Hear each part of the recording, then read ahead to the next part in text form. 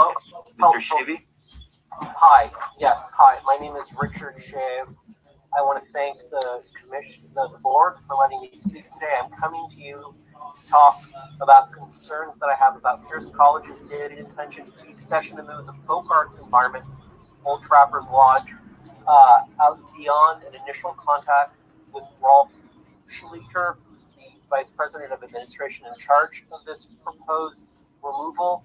I've had no communication. I've asked for a renewed request for proposals to figure out how to best deal with the college's wish to get rid of this important folk art environment, which came to the campus in 1986.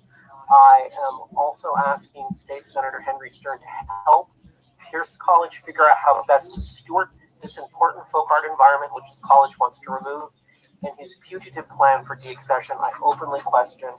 I'm also putting in a Public Records Act request to understand and find out the valuation report this board asked for in April of 2021, last year, to understand the value of these sculptures and their relationship to Pierce College.